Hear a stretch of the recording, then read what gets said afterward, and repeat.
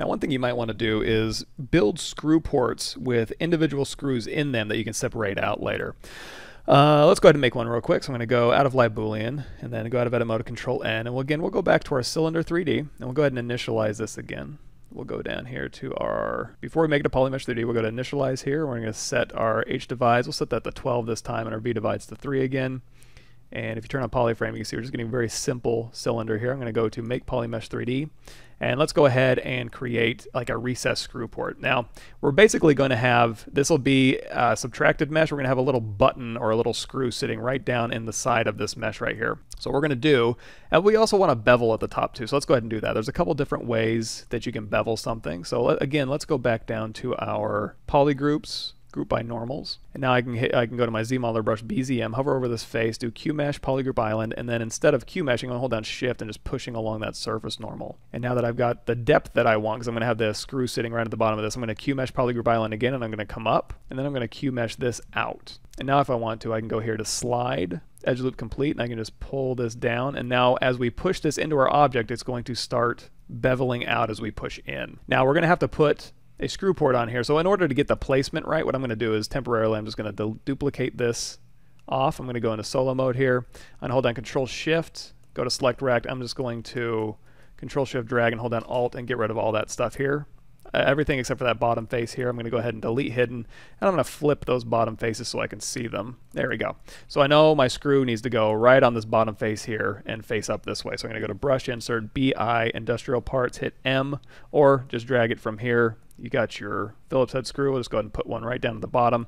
If we go out of solo mode and we turn off our original top subtool, we can go ahead and just drag that out.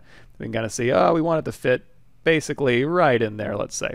I don't need that original placement plane anymore, so what I'm going to do is go ahead and do split, unmask points, and then I can grab this plane here and just delete that out of there.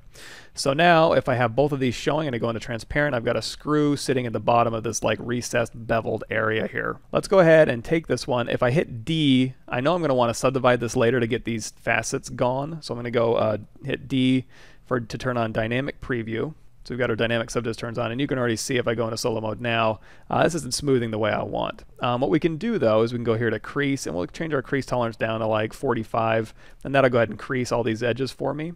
If you didn't want to crease these ones for some reason, you can hover over with the Z modeler brush BZM, hover over this edge, do crease, edge loop complete, and hold down Alt, and you can like, you know, soften that transition or not. Kind of depends on what you're looking at or going for here.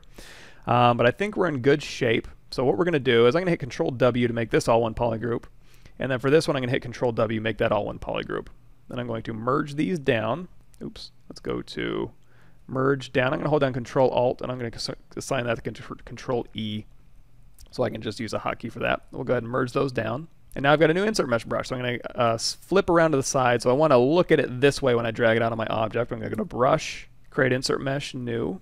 Or you can append it to another one if you want to that you already have set up. We'll go ahead and go back to that test sphere we were kind of playing with. We'll turn off floor here. We'll go out of solo mode. And since this one is set to subtractive already with live Boolean turned on, I can go ahead and go to this side, go to our new brush here, insert that. And of course we need to make sure our depth is correct. So, I mean, you don't have to. You can go ahead and just hit W, and with live Boolean turned on, you can kind of see where it needs to embed. But you can see as we push this cylinder in, it's going to head and automatically bevel that outer ring right there. Now, you don't see the screw port or the screw in there. We're making the screw port, but the screw is just kind of sitting there in the bottom. We can go ahead and hit D and turn on dynamic subdiv, and now you can see we're getting a much nicer edge around that bevel there. But like I said, you can adjust the depth so it'll automatically embed, or you can just hit W to move. And once you're happy with the placement, let's go ahead and go out of live Boolean mode temporarily. We'll go into solo mode here.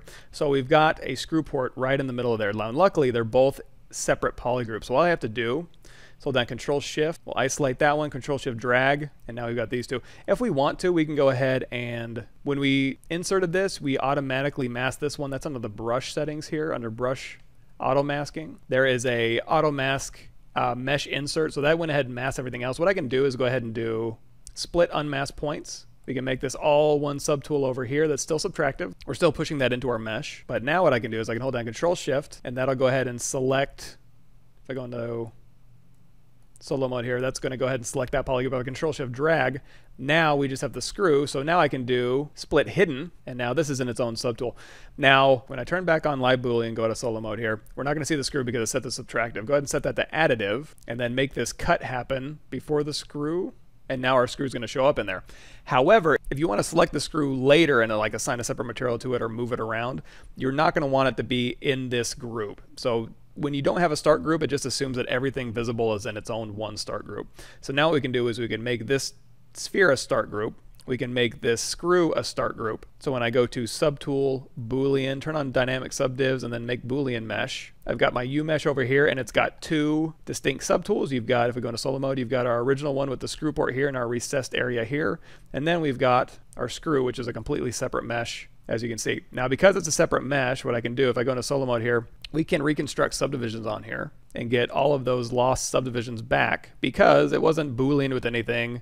It didn't make any weird triangles or anything like that, so we still have all the flexibility of just the original insert mesh brush available to us.